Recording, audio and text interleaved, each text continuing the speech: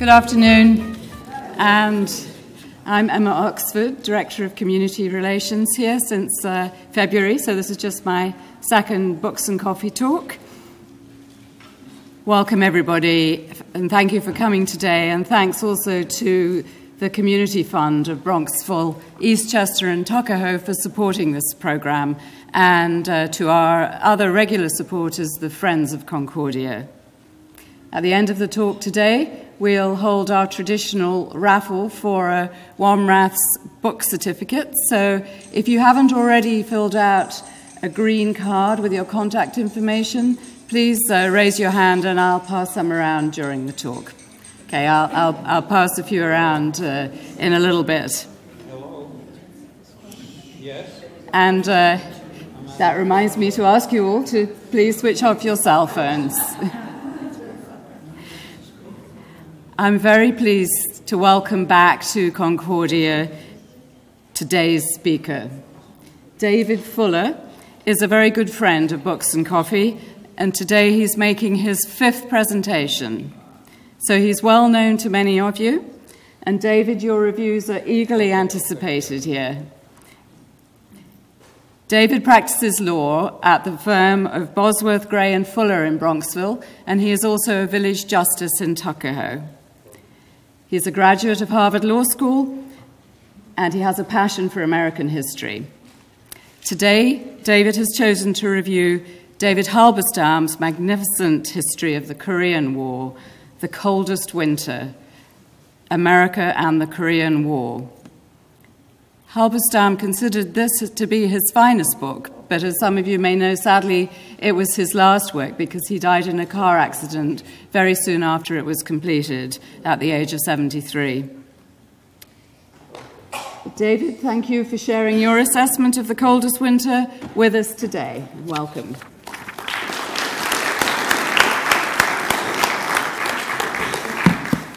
Good afternoon. Thanks for coming to hear about this really wonderful book by David Halberstam, The Coldest Winter, all over 600 pages of it.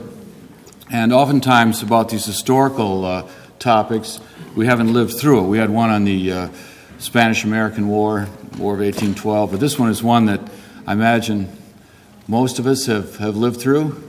I certainly remember it, 1950, almost 60 years ago when you think of it. But David Halberstam decided on this one because he had become very much interested in the Korean War when he was covering the Vietnam War, because he saw a lot of parallels there. And there are a number of parallels. Of course, there are also some very large differences. The Vietnam War was, as you know, a very long war, whereas the Korean War was only 3 years. And the Vietnam War had a lot of participation of civilians, a lot of civilians making decisions. And the Korean War was essentially decided by the military. I guess one other difference that is noted is that in the Korean War, it was all people who, in command, who had been born in the 19th century. And it's funny that just a decade later, really, in the 1960s, these were all people who had been born in the 20th century, and we're a lot younger. It was the idea of the new frontier and the new people who were doing that one. David Halberstam received a Pulitzer Prize for his coverage of the Vietnam War, and he was very much recognized for a book called The Best and the Brightest.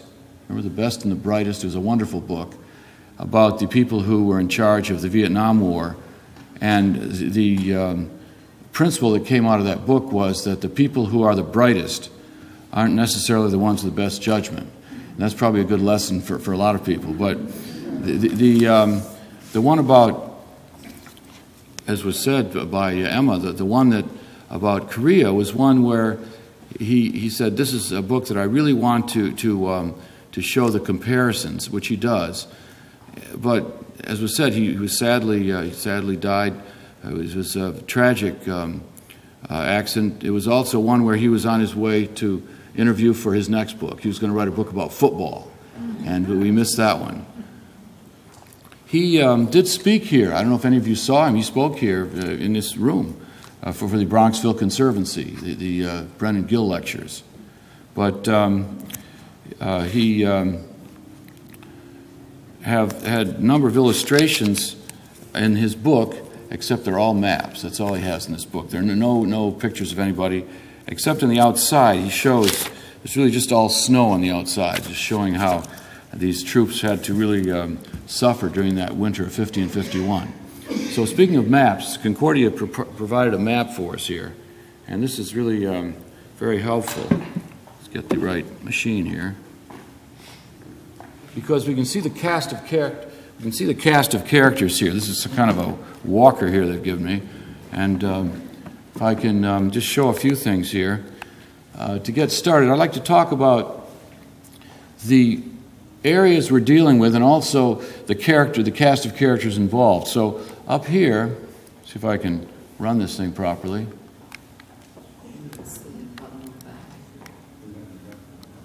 Supposed to. There's supposed to be a little a laser beam.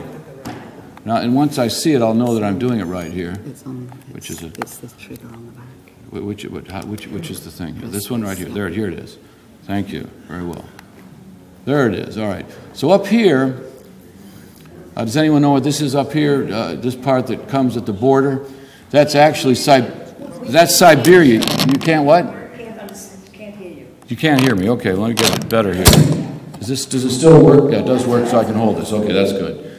All right. Up here is Siberia. So you see that down here, Korea abuts Siberia, and then of course this is Manchuria, part of China. But I want to talk about Siberia, Vladivostok, that area, because was the one in charge there was Stalin, who had 3 more years to live in 1950, and he was the one that North Korea really had to talk to and get permission from before they were able to launch the surprise attack against South Korea. He promised the North Koreans that they would have air cover, but then he reneged at the last minute. He was afraid of getting into a war with the United States directly. He'd rather do it indirectly. And then over here with Manchuria, of course, we know the person there was Mao, and Mao was flush with victory. He had just the year before, he had sent the nationalists over to Formosa in 1949, and his troops were really very, very battle ready.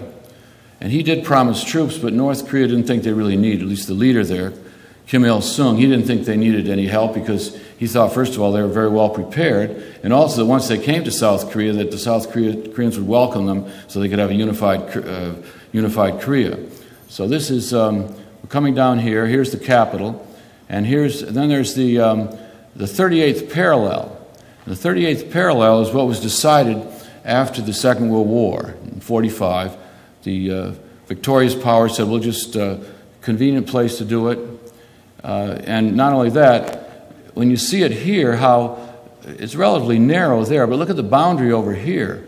When you see how when you get up north in Korea, how long the boundary is between China and Russia. So that here's where they came across, but the Korea itself had been a colony of Japan since 1910.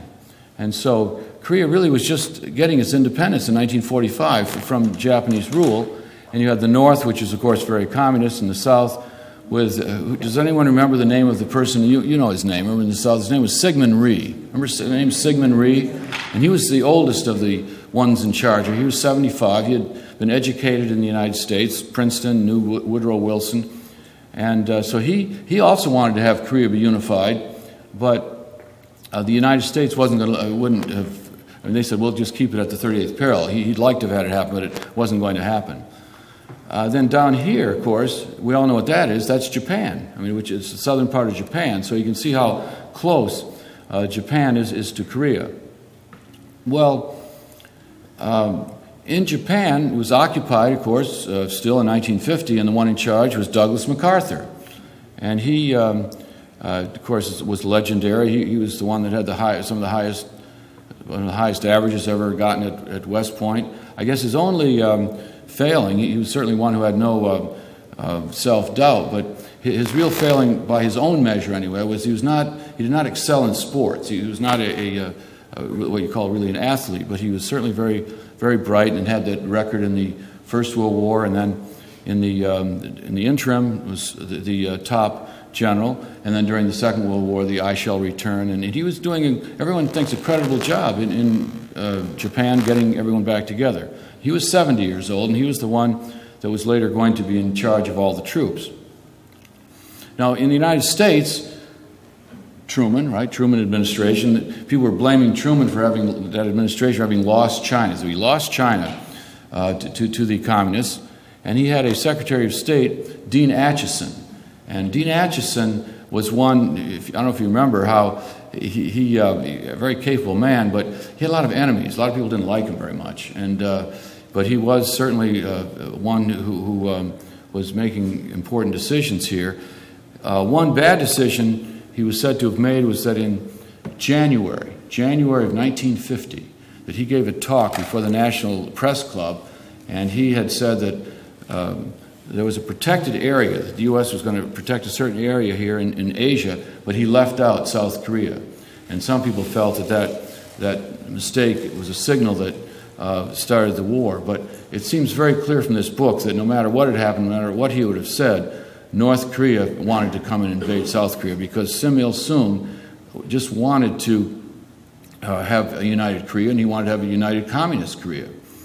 He was the only really relatively young person. He was still in his 30s. In fact, it's his son in Korea now, North Korea, who's still causing trouble. So it was a dynasty there that just wanted to have a communist state.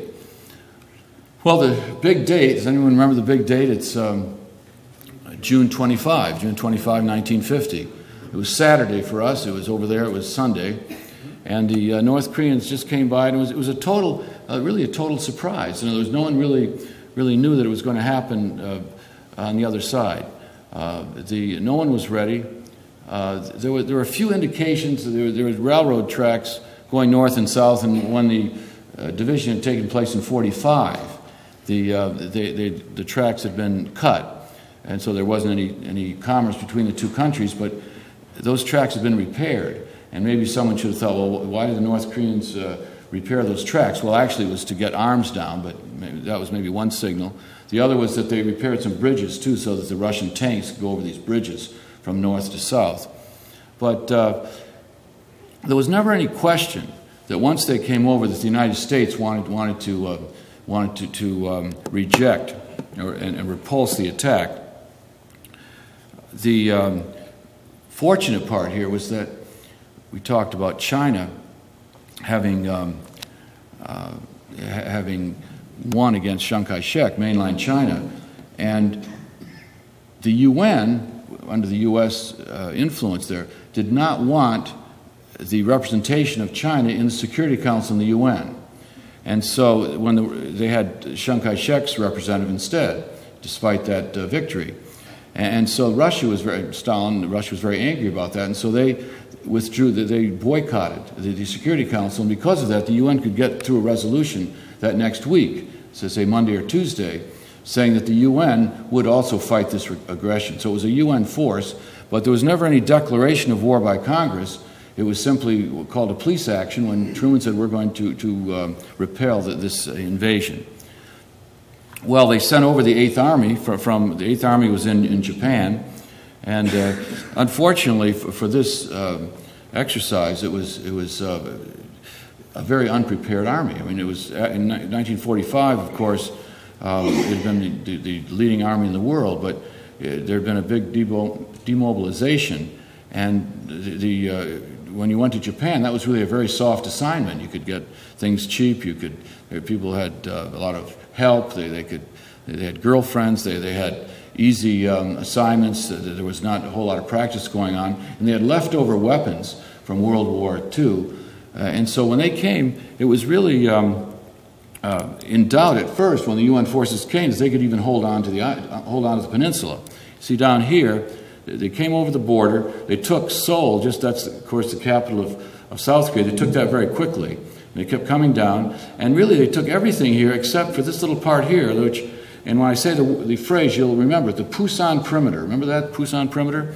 Probably some of you fought over there. But anyway, we'll hear about that maybe during the question period. But there's about 50 miles this way, 50 miles that way, and but they sent over a commander who was really very good. His last name was Walker. It was Walton Walker, head of the 8th Army, and he had fought under Patton. He was very good, but he was dealing with very difficult circumstances because, first of all, they had bazookas that were supposed to go against the tanks, and they were bouncing off the tanks. They should have been a new form of bazooka, and they did get it later in the summer of 1950. But they had troops that were not well prepared, and so that it was really a very tough July. Let's put it that way, July of 1950. Well, then they came down, and they were able. The UN forces were able to hold the perimeter there, and gradually they were able to at least make some headway going north.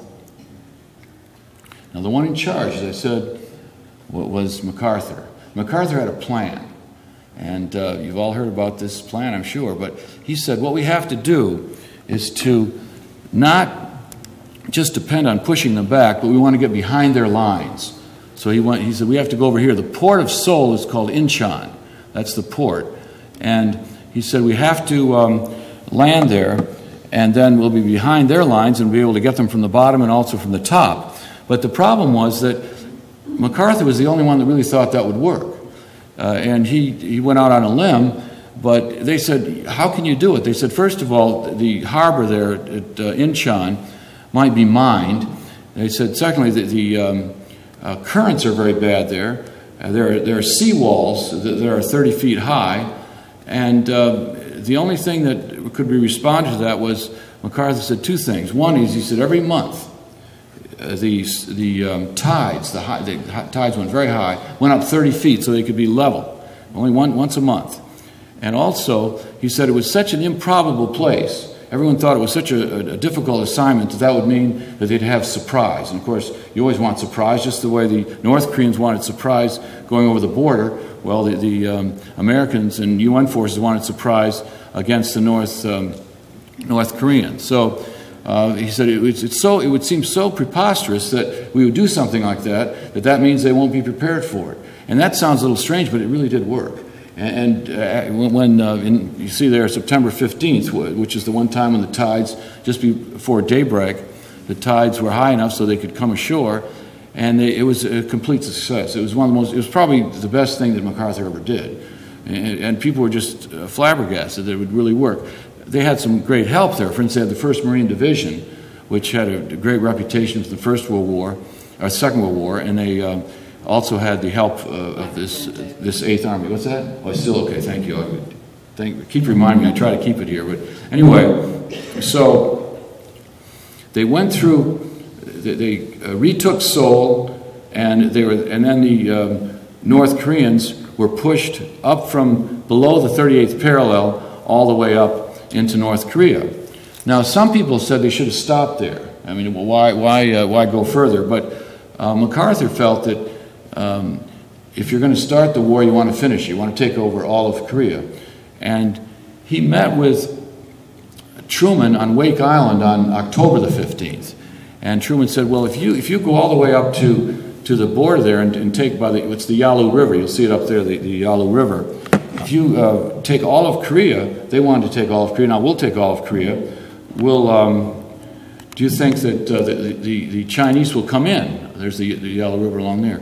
And MacArthur felt he really knew the Oriental mind. He said the Chinese, they wouldn't come in. And he had a deputy by the name of Ned Almond, who was a general. And whenever he referred to the Chinese, he would call them the laundrymen. He felt these people just didn't know how to fight. But that was really, even then, or especially now, that seems like a very strange thing to say. Not only is it a prejudiced thing to say, but you have to know your enemy. And these Chinese soldiers were very good. I mean, they had been the ones that had won against Chiang Kai-shek the year before, and we had fortified Chiang Kai-shek and given him enormous supplies and all. And so for them to have done that was a big accomplishment. So it really wasn't wise to underestimate the Chinese. And what was even more difficult more catastrophic was to have thought they weren't going to come in. Because now we know, of course, then it's true, they didn't know for sure, but now we know that there was no question that the Chinese were going to come in. They did not want to have the Americans up there and not have any buffer. With North Korea, at least they had a buffer there, but just to have the Americans over on one side and the Chinese on the other, and you know that in 1950, there wasn't much, I mean, we didn't even recognize Red China, and there was a lot of hostility, the McCarthyism was at its peak, and so there was no way that, that with our feeling towards China and China's feeling towards us, that they were going to let that stand. But they did have a strategy, the Chinese, and that was, they did not come down right away. They let the North Koreans go up there, and now we're talking about, say, September, October. They let the UN forces come up there, and it seemed as though it was such easy going, which maybe it was easy going, and that maybe should have alerted someone that something's wrong here. Why is it so easy to go all the way up to the top here? And in fact, in November, the 7th Army Division was able to get to the Yalu River, and MacArthur thought this is really easy. We can really win this. And here's another phrase. Remember this one? Home by Christmas. Does that ring a bell? Home by Christmas. Right? We're going to get home by Christmas because it was by around Thanksgiving time we'd reached the Yalu River. These are all the UN forces, and it was always under the assumption that the Chinese weren't going to come. And when there were a few Chinese they found, they interrogated them, but they said no, these are probably just a few, nothing that we can't take care of. The Chinese were very well prepared in several ways. One is that they wore these white parkas. These white parkas were not only warm, but there's all snow up there. As I say, it was the coldest winter. Sometimes it got down to 40 below zero. And when they heard a plane, a reconnaissance plane come from the other side, they would just freeze. And there would be these hordes of Chinese that you couldn't see because they were white and they blended in with the snow. And so even though they'd crossed the Yalu River at some points, it wasn't known that they were over there. Well, it turned out that MacArthur decided to divide his forces. He had a good part of the 8th Army on the left-hand side, and then he had the be over on this side, good part over here, and then on the right-hand side, the eastern side, he had one of his generals, Ned Almond, take over something called the 10th Corps. And the 10th Corps was made up of 2 divisions, the 1st Marine Division and the 2nd and the 7th Army Division. All right, so here they're coming. It's going to be a pincher movement here. They're going to let me just get this here. Where is it? Oh, I'm having they're right. So the 8th Army would come up here, and the 10th Corps would come up this way. And there's something called here a change in reservoir, and actually that has to be what they call the chosen reservoir. That's the only way, because it's right in that area. They have a different name for it there, but they call it the chosen reservoir. In fact, in the book, sometimes it's referred to as the chosen frozen, because they were really so cold up there. But so you had the 1st Marine Division over here, and the idea was to have the 10th Corps come this way, and the 8th Army come this way, and then they would meet, and they would secure that entire border. That was the idea, without any interference from the Chinese. Well, there was one general, he was a Marine general, his name was O.P. Smith, who said, I want to prepare, he was the only one, I want to prepare for the eventuality that MacArthur's wrong. And people didn't want to question MacArthur. In fact, even O.P. Smith said, you know, I really think he's wrong, but you know, everyone thought he was wrong with the Incheon invasion and landing, and he wasn't wrong. Maybe he'll pull it off. And then later he said, but he didn't pull it off, because the Americans and UN forces arrived on November the 21st, and then on November 25th is when all the massive troops, I mean 400,000 Chinese troops, came down on both sides there. But O.P. Smith was the only one who came out of this with his 1st Marine Division intact. The others all just fled, really. I mean, everything broke up on the left side. The 8th Army, they call it the gauntlet. They just came down because they were these overwhelming forces of Chinese just came, and even though the Chinese didn't have a lot of artillery, they had no air cover, the Americans and the UN forces just weren't expecting them, so they were completely unprepared. So they came all the way down. They were pushed all the way down to lower than Seoul. You see Seoul there, but they never got back to the Pusan perimeter. They got the Han River around here, a place called, there's Wanju down here. Wanju is a little bulge down there. And so you can imagine, if they were up here, it's just an enormous retreat that they had, and it was very disorderly. There was one instance, there are a number of them, they're very interesting. We can't go through all of them because, you have to read the book, and what's more, we don't have that kind of time. But there was one instance that I just wanted to mention that was just kind of emblematic of what went on down there, and that is that they had about 4 enlisted men who were carrying a wounded man, and they ran into a lieutenant, and they were walking together. Sometimes people tried to get on tanks, but then they were picked off by the Chinese. So you really should walk, and you shouldn't have walked on roads. Some walked on roads because the Chinese were getting after them then. But there was just real chaos coming down. But after they were walking and kind of slowed down a little bit by this wounded man, the lieutenant said, "Look, we're going to have to let this wounded man here. Let a helicopter pick him up tomorrow, and then we'll be able to go a lot faster." And the enlisted men said to the lieutenant, "Listen," and of course he had rank, but nonetheless it wasn't any kind of a special unit. So, but the enlisted men said, "You're just leaving him here to die. I mean, there's no helicopter that's going to pick him up." And the lieutenant insisted, and so they just split company. The lieutenant went his way, and then the enlisted men with their wounded men went the other way. And as they went further, some Chinese shot at them and injured another enlisted man. So they had 2 to carry. But they finally made it down. It sounded miraculous, really. They made it down. You may remember this during these times. They had a lot of pictures in the Life magazine and also the Saturday Evening Post. And I remember the Saturday Evening Post, there was one article, "God Saved My Life in Korea." There was a soldier that had that story to tell. Well, this was that kind of thing where people were just in extremis here. But the 4 soldiers, who then actually 3 carrying 2 wounded men, they finally were picked up by a jeep and brought back, and they were saved. They took them a while to recuperate, but they made it. But the lieutenant was then captured and died in a prison camp. So you never know what's going to happen. But that's on that side.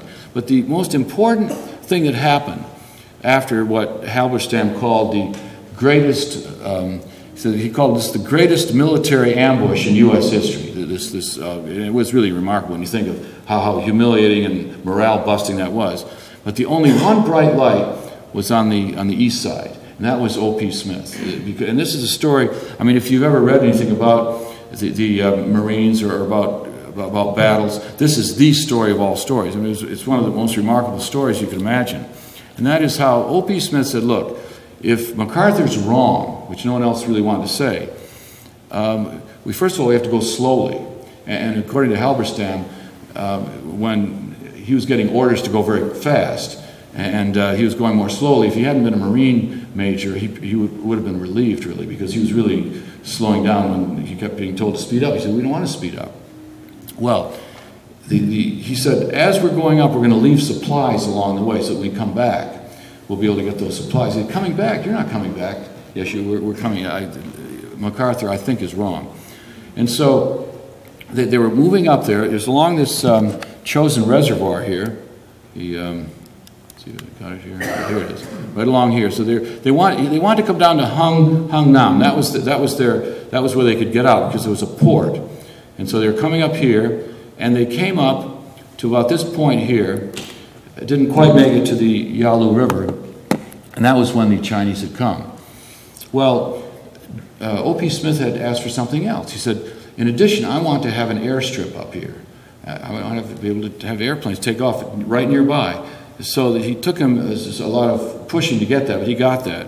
Because he said he wanted to have the wounded men go back, be able to be flown back to Japan. And he said, well, I mean, there aren't going to be any, I mean, we're going to win. No, I want to be just sure. So that with his division being 12,000 Marines, he wanted to have it all arranged for that kind of protection. And also with his regiments in the division, he wanted them pretty close together. And the headquarters in Tokyo said, no, we want them further apart, but he was able to get them at least somewhat closer together. there was another thing that he wanted, and that was there was a pass right as you get up to the Chosin Reservoir. There's a little pass called Funchillen Pass, very narrow pass that if you were to have a false move, you just go down a chasm. That's all. And there was one bridge on there where you could bring soldiers up, and the bridge was still intact, even though the Marines were marching up there. And Smith said to himself, or said to his aides, you know, I wonder why they haven't blown up that bridge, because the Chinese, I mean, if they're up there, even the North Koreans, they should blow up that bridge, because if they blow it up, then we won't be able to go up there. It's the only way we could get up there. But he said, I think I know what's happening. I think they want us to use that bridge. And I think they want us to get up there, because then they're going to blow up the bridge, and then we're not going to be able to get back. And that's exactly what happened. But he made provision for that. He said, I want to have it ordered some kind of a treadway portable bridge so that the Air Force can give us a new bridge very quickly.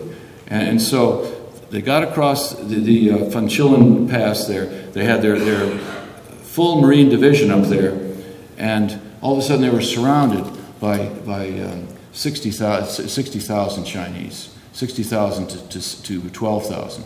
And that's exactly what he was afraid of, and that's what it was, the numbers of the Chinese, because Mao kept saying, you know, we don't really care about, I mean, he didn't say it quite this way, but that's what it was, is that we have people to spare. And we could even, someone said, how about the A-bomb? We don't care, we have people to spare. And so they had 60,000 Chinese against 12,000 Marines. And this is the story of the 2 week battle up at the Chosin Reservoir, the frozen Chosin. It was also called a breakout. No one likes to say, especially Marines don't like to say retreat. They call it a breakout. So they're surrounded by these Chinese, and Omar Bradley, the Joint Chiefs of Staff, he said, I don't think they're going to make it out of there. I mean, when you have 60,000 soldiers, well-trained soldiers, against 12,000, you're just not going to make it out. Well, what happened is that the plan of O.P. Smith did work, and the Marines fought, of course, very hard. I think they had a loss. They lost about 561 Marines were lost during those 2 weeks, and then they had a couple hundred missing. Under 3,000 were wounded, and then there were over 3,000 had non-battle wounds, mostly frostbite, because it was cold up there. You'd have tanks up there, and the tanks, the treads of the tanks would just freeze to the ground. It had hard to get the tanks going. It was so cold up there. Well, the thing that really tells the story, so that when the Marines got down to they came here and they got down to Hungnam, where they were safe down here. The casualties on the other side were absolutely remarkable. Out of 60,000 Chinese, the Marines killed 40,000. And of the 20,000 who were left, most of them were wounded. I mean, it was just such a remarkable, but it was a battle plan. And of course, when you think of war, I mean, if you heard today 40,000 people were killed in some other part of the world, you'd say that's really very sad. Well, in war, it's different. I mean, in other words, you say, if they don't get killed, we're going to get killed. That's the way, you know, the soldier idea of the thing. So that's the way that it turned out, and it was just a remarkable breakout. But something happened in December. You had all the troops retreating. You had this breakout I just mentioned, and that was that the leader of the 8th Army was killed in an accident in December. So they put in a man who was a very tough, very able soldier that you've all heard of, a general named Matthew Ridgway, and he took over.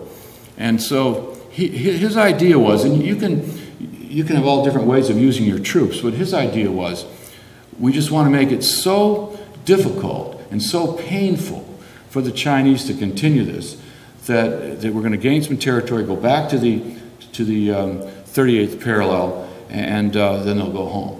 And that's exactly what he did. I mean, he said, even if you don't get a lot of territory, it doesn't really matter. The main thing is you got to kill a lot of Chinese. And that's really, and people said, well, that's kind of brutal to talk that way. He said, we have a killing group. All we do is kill. He said, this is war. We have to do it this way. So they had, the Wanju, remember we said there was a, where is this here?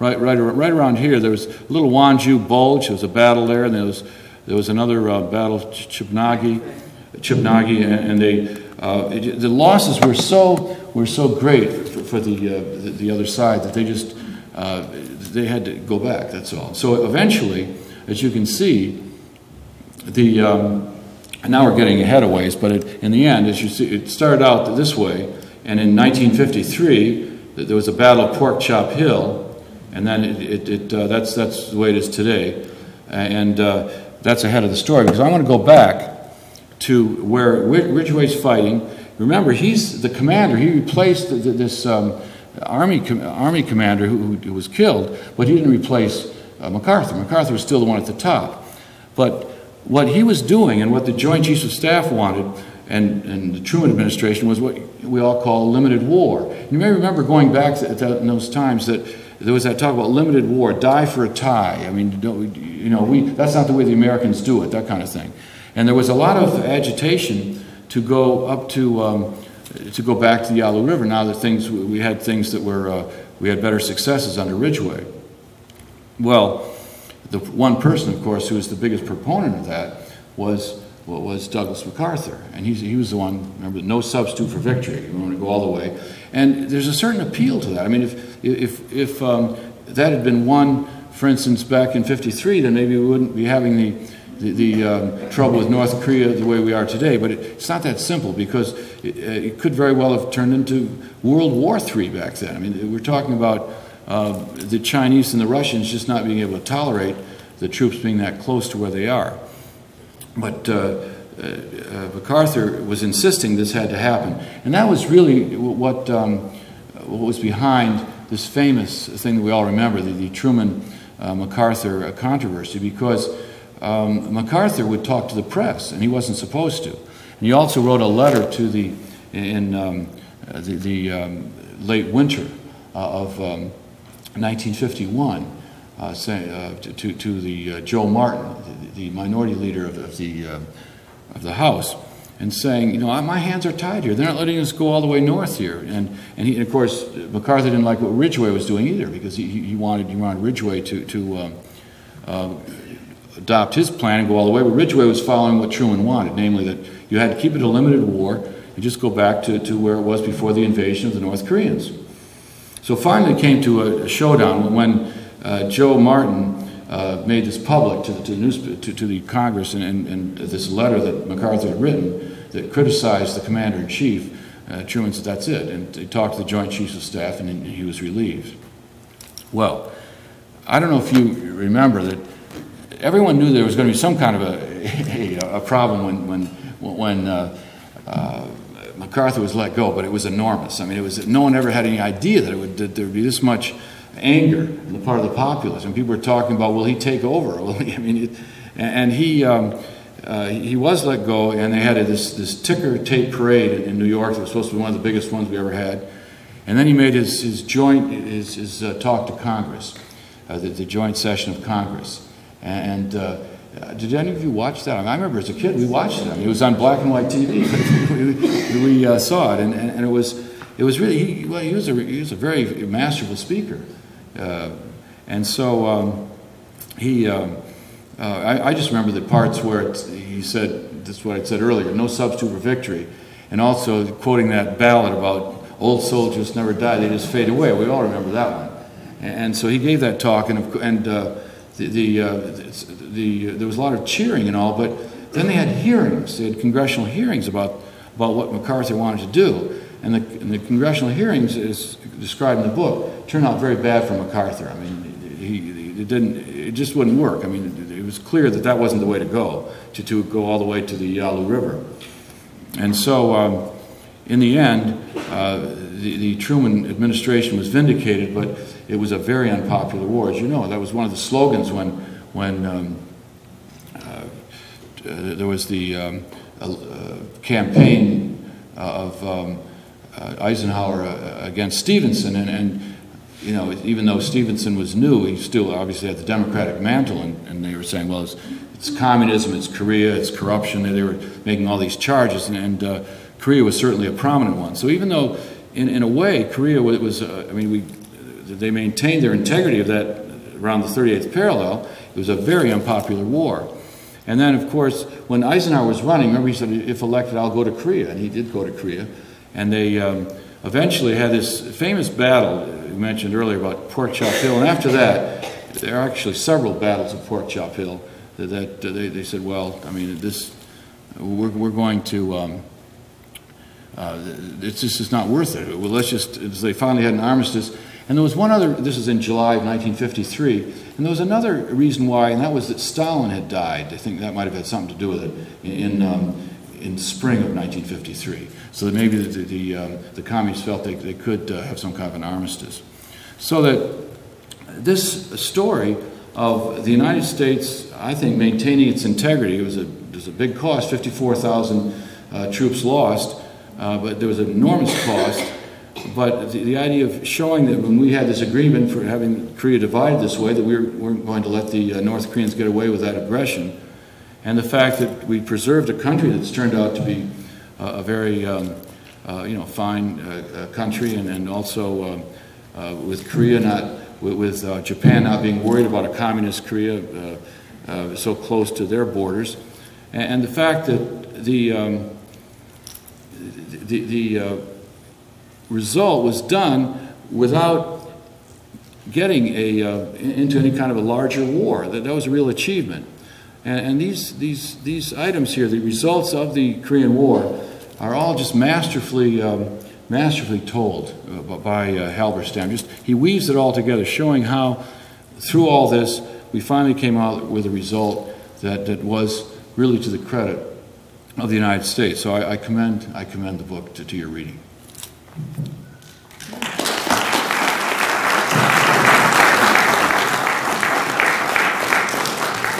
Thank you very much, David. We have a few minutes for questions. So if you're asking a question, we will pass one of these microphones to you so everybody can hear. I'm not sure. You said that Korea was under Japan until the end of the Second World War, correct? Yes, that's right. In other words, Korea was a colony of Japan from 1910 until the end of the war. Was that all of Korea? All of Korea, that's right. When was that 38? That was in 1945. In 1945, the victorious powers decided to separate it just at the 38th parallel. It was just an agreement that was reached. It was not, in other words, Russia would like to have had it all be communist. We would like to have had it all be free under Sigmund Rhee.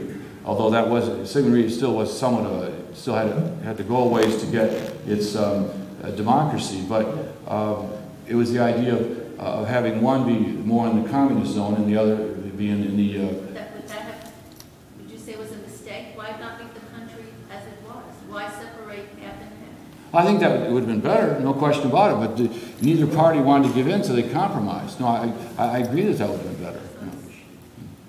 Question here. Yeah. Well, David, I just want very accurate. Take the mic, please. A very accurate description of what happened. I was over there for a period of time. I lost my roommate from college at the Chilson Reservoir in December 1950. I wasn't up there then. The one thing that I did want to mention or modify was that Korea was not a colony. Korea was ceded to Japan at the end of the Russian-Japanese War. And so it really was occupied territory. And the Japanese occupied it for 40 years. But you might classify it as a colony, but it was really occupied land by Japan. Well, I don't think that I would disagree with that. David Halberstam does use the word colony, but I think that there are colonies and there are colonies, but it was one that was completely under the subjection of Japan during that period. One other point also. And this was not really a surprise to the intelligence officers and personnel in Japan in the spring of 1950. My roommate, who was going back in after being in World War II, and was over there with the 1st Cavalry Division, was intelligence officers battalion. He'd been sent into Korea for some reconnaissance. We received a letter from Arsenal College in April 1950, 2 months before it broke out. And he wrote us a 4-page letter. He said it's only a question of time before the Chinese take the North Koreans by the hand and lead them over the 38th parallel. Intelligence officers knew a lot about this. Intelligence officers also told MacArthur, don't split your forces because there's a million Chinese waiting for you up there. And MacArthur was just never able to accept somebody else's decision. But really, if our leaders sometimes pay more attention to the professional intelligence that we have, we might have been better then and better now. Well, I think that's a good point. I think the other thing is that the intelligence officer of MacArthur was supposed to have been one who only gave MacArthur what he wanted to hear, a fellow named Charles Willoughby. I don't know if you heard about that. Yeah. Thank you. Yes?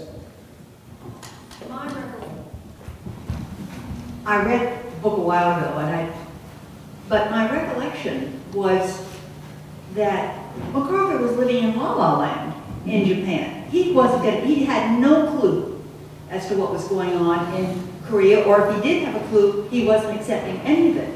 So that I think even though he had this victory at Incheon, that he was a terrible commander at that time in terms of what was going on in Korea, what he knew, what he didn't do, he was living the life.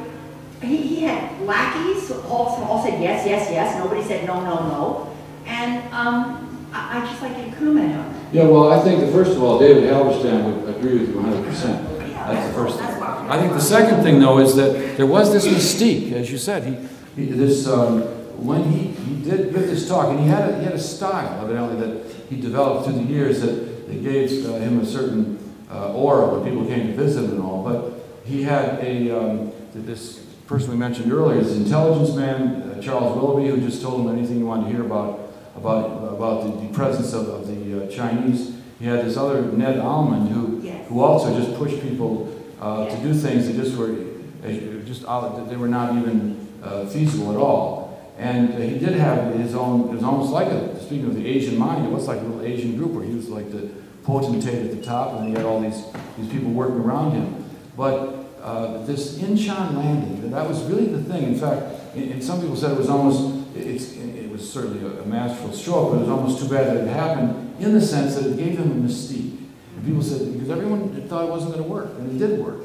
And so they thought, well, he must know what he's doing. But he never stayed overnight in Korea. He was always over there in Tokyo, which is this is Japan, but Tokyo would be further up there. And what you say is that there was, some people blame it on different things. Some people said he was too old. Now, I don't think 70 is that old, but I mean, on the other hand, for a general, I guess certainly you'd like to have someone like O.P. Smith who's in his 50s or the other Walker in his 60s. But I think that what you say about him, about MacArthur not being at all understanding of what was going on, and also for this Ned Almond who was telling this 1st Marine Division to go all the way up there very fast, was completely out of touch with reality. That's true. Sir, when I read the book, I wanted to shoot Almond. I just, my God, for a general to be that way. My war was Vietnam, and a terrible. I was a surgeon in Vietnam. And I think we've made so many mistakes. What I want to know from you is what your impression is of David Halberstam's nitty-gritty. He went into platoons, he went into the nitty-gritty of the war itself. He knew every platoon. How did he do that? How did he know all this? I know he did Vietnam, he did, many tours of surprises. But how does a guy like that get so involved and so knowledgeable about what platoon went here, what company went there? I mean, did he really do all that? I mean, the guy was remarkable. Well, obviously with the 2 books it would be completely different. With the book that I just reviewed here, it was all with interviews, but he did an enormous amount of interviewing. He was a very good interviewer, and did talk not only with people later, but also in Vietnam about Korea. In Korea itself, he was out there. I mean, I've seen pictures of him. You've probably seen in some of these books where he looks like a soldier. He's out there and did not just to do it from telephones or anything. He was right there where things are going on, and he had a real knack for that. I guess you'd call him somewhat of a swashbuckling type journalist. In fact, he may have been one of the originators of that kind of journalism, where he was with the troops and got leads and got things that other people maybe weren't getting. But my understanding is that he was very accurate on things he wrote about Vietnam, and that's probably why he got his Pulitzer Prize. Question right here. I think we have time for one more after this. Since we're in a recession, it might be worth remembering that Douglas MacArthur made his name very early by commanding troops that attacked the bonus army and burned down their tents after World War I. Well, that's mentioned in the book because David Halberstam goes into great detail and about the life of MacArthur, and also talks about the bonus marchers. And that was one where Eisenhower, as you probably know, was MacArthur's aide. And Eisenhower said, "Why do you do that? I mean, you shouldn't be doing that. These are people that fought, risked their lives in the First World War." But there was something about the mentality of MacArthur that he said, well, he acted as though these people were the enemy, really, when they weren't. They were just trying to get their bonuses because they were in such dire straits. So that what he did was really an outrageous thing. He definitely shouldn't have done that. Some of the blame, people try to get into gene therapy or whatever. They say his father was like that. That his father, although he was a hero during the Civil War, when he was in charge of the Philippines, that they had to remove him because he was just not he was just not behaving properly when they were having the Philippine War in the early part of the 20th century. So that there were some things. There was one quote that I heard about MacArthur where it seemed accurate, and that was that the best things you've ever heard about MacArthur are probably true. And the worst things you've heard about MacArthur are also probably true. The idea that he did some things that really were not right at all. I mean, he received an award during the First World War that he really hadn't earned. He wasn't on the field, but he didn't speak up and saying he shouldn't really have gotten it. These other people should have gotten it.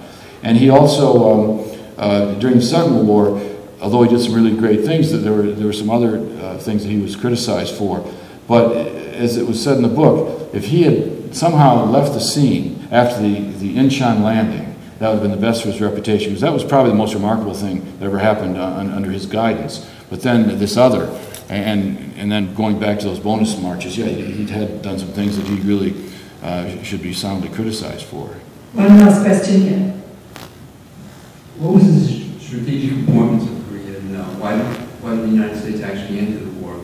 Yeah, that's a good question. And early on when we talked about that, there was really no dissent. It wasn't, and of course, there wouldn't have been any dissent in Congress because they didn't have a vote on it. But in terms of in the Joint Chiefs of Staff and any advisors, any journals, there really was not dissent about going in and repelling this invasion. And I think the reason why, and it's when you say what was the importance, I think first of all, I think it showed a certain amount of integrity in terms of if the U.S. made an agreement with another country that we're going to do it at the 38th parallel, and we just let people run over that without any opposition, it makes us look pretty weak. I think that was one thing that really maintained our integrity. Also, I think there was some feeling about Korea itself, that South Korea, that we wanted to be good to them. But I think that there was another factor, and that was these were communists. Now, the communists had won in China. They had. I mean, it was, and Chiang Kai-shek, as you know, I mean, was way ahead early on, and he had our support, and he was wiped off, and he was wiped off the mainland.